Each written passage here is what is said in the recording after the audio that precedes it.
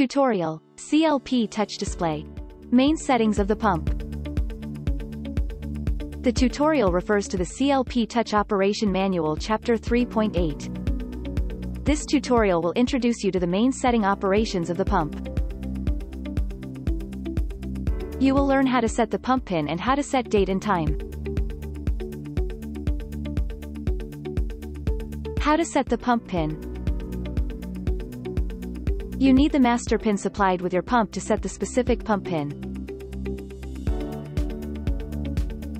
To change the pin, press the set icon. On the next screens, press set and then set pin. Enter the 4-digit master pin by using the arrow keys and confirm each digit with the checkmark icon. The digits are displayed in red in case of an incorrect master pin. Enter the pin again with the correct digits.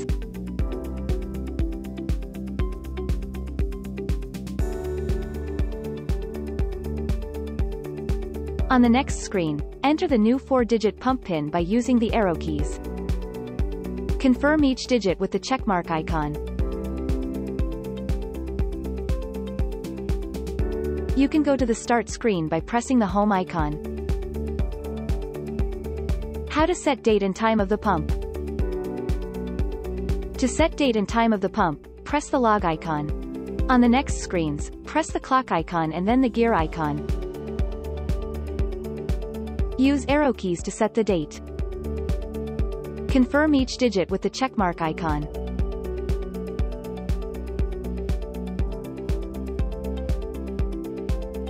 Set the time using the arrow keys. Confirm each digit.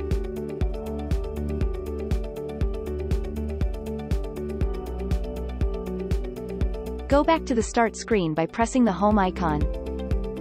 Note, the counter of date and time stops when the pump is disconnected from power supply. You need to update time and date when reconnecting the pump to power.